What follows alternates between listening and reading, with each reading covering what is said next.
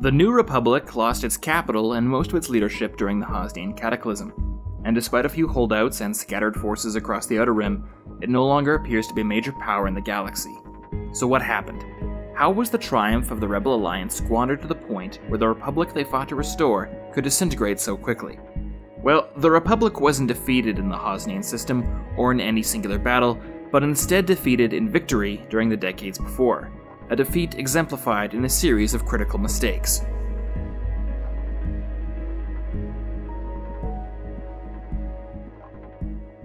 The terms of the Galactic Concordance, which officially ended the Galactic Civil War, included various provisions, banning the recruitment of stormtroopers, removing Imperial rule on Coruscant, and most importantly, forcing the Imperial remnant, including its surviving navy, to remain within a series of fixed boundaries across the galaxy. But the surrender of military equipment and the internment of warships should have been a key aspect of any peace treaty. By allowing the Imperial Navy to remain in operation, albeit within a rump state, the Republic squandered a massive opportunity to not only demilitarize the Imperial remnant, but to incorporate its own enormous institutional knowledge into their own forces. Had the New Republic instead demanded that the Imperial Starfleet be split across the galaxy, manned by skeleton crews, and then either scrapped or pressed into Republic service, the flight of Imperial veterans into the unknown regions would have been considerably more difficult and would have set back any attempt at rearmament by decades.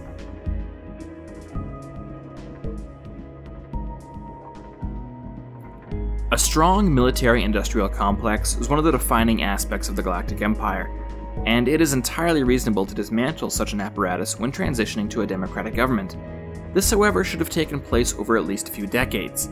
Instead, the Military Disarmament Act was passed even before the final peace treaty had been signed, before the galaxy had been stabilized, and before the galactic economy could adjust, weakening the Republic's bargaining position at a time when it needed it most. This mistake is compounded by the fact that creating a new form of government and the institutions to run it doesn't happen overnight, especially in a galaxy comprised of tens of thousands of inhabited star systems and various political factions attempting to take advantage of the situation, not to mention a well-developed underworld and a substantial criminal element. Occupying major worlds with Republic soldiers might not have been a popular choice, but it would have proven to the galaxy that the Republic existed outside of the walls of the Senate and is capable of projecting and defending its sovereignty.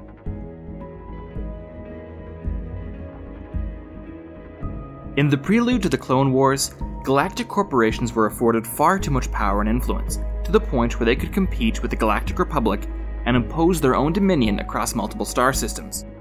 While such conglomerates were largely abolished by the Galactic Empire, key industries were subject to heavy government regulation and existed largely to serve the state and the military. Such industries were massively impacted by the fall of the Empire, and the Republic's reluctance to engage in even the barest of military spending encouraged these massive industries to begin supporting rival regimes, rather than undertake the massive financial investment of transitioning into the civilian sector. Had the Republic nationalized key industries, and forced Kawat Antrala and others to build tractors and refrigerators, instead of somehow clandestinely building Star Destroyers, the New Republic wouldn't have lost its military superiority to the First Order so quickly.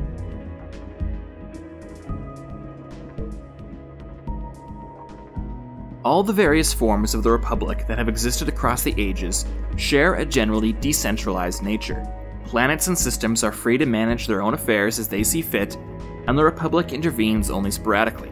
While this approach might work during an era of extended peace, during times of chaos, a planet or system's allegiance to the Republic might vary wildly across the galaxy.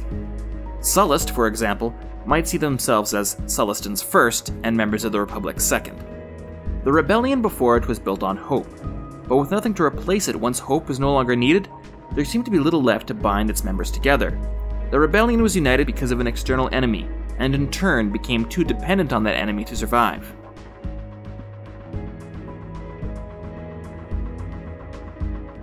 The rebellion, and later the New Republic, detested Imperial rule to such an extent that when building their new government, they essentially did the exact opposite of the Empire whenever possible. A centralized bureaucracy, powerful state offices, a well-financed military, these are not inherently bad things, and might have even been necessary for the Republic to survive. Unfortunately, the overriding theme in the actions of the Republic is that they deemed anything remotely associated with the Empire to be incompatible with the New Republic. One of the primary characteristics of a state is the ability of the governing body to exercise supreme authority over its own affairs, without interference from outside sources. Of all the major galactic powers in history, only the Empire truly achieved this, and the Republic was too scared to even try.